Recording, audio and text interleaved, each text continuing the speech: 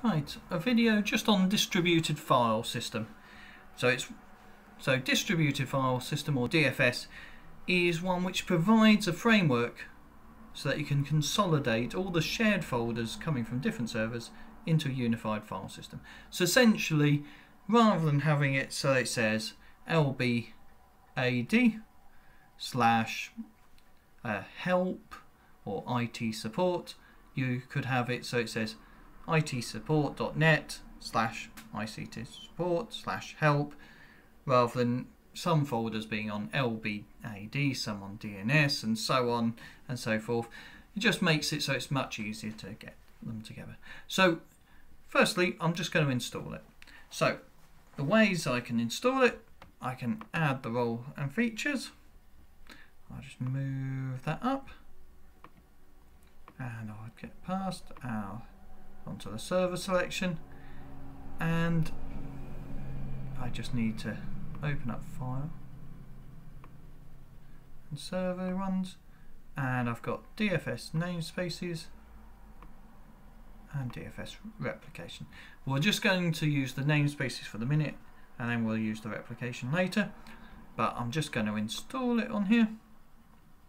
I'm going to ignore all the rest, and I'm just going to install it.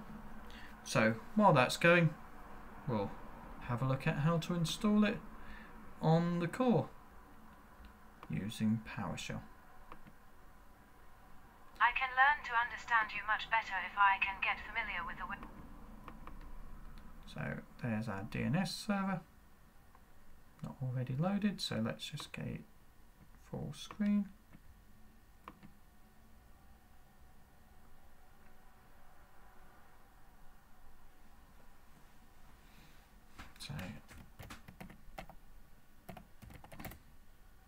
So just clear the screen of all that commands.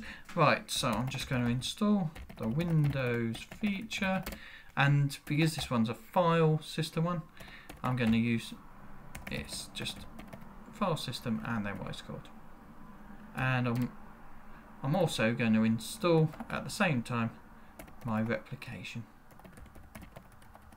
just so I can show both of them. And as always,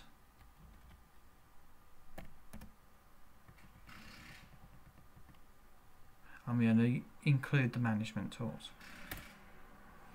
and that will go off and do its thing and get yourself all installed.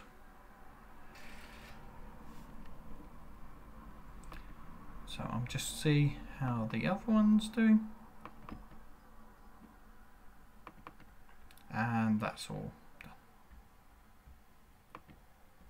done. Okay, and I'm just going to go onto my DFS management.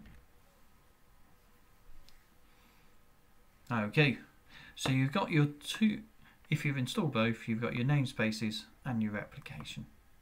So in namespaces, I can create namespaces, so I could just, this one's what one will host it, so I'm going to use this one. I'm going to give a name to the namespace, so I'm just going to use one called help. I'm going to make it so it's domain based so that you see it as that, and I'm just going to create it. So I've quickly created a namespace.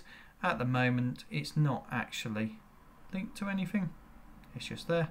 It knows where I am and it's just there, and I can add a new folder for where it actually is physically on here.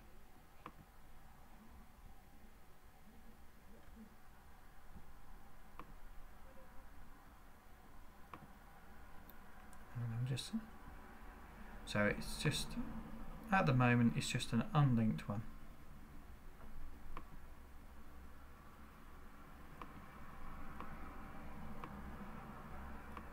But for the minute, that's as far as I'm going to go, and then I'll show you how to set it up.